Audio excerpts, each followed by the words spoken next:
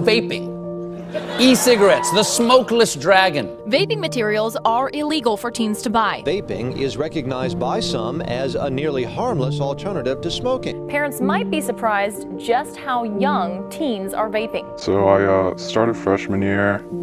I was friends with a lot of upperclassmen, so they just kind of had them accessible.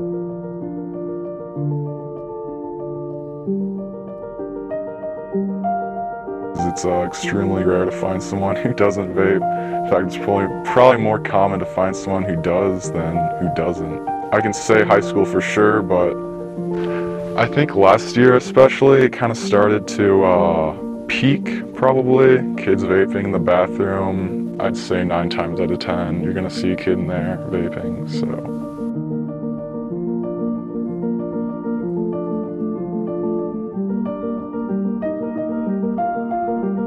You don't really know what the dangers of vaping are because it hasn't been around long enough, but preliminary studies show that it can cause the same kind of damage to lungs as regular cigarette smoking can.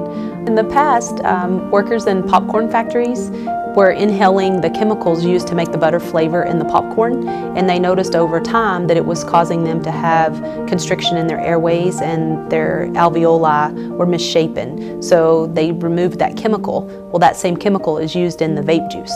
So that's why they're saying that it can potentially cause the popcorn lung with that, with the students that vape or the teenage people that choose to vape.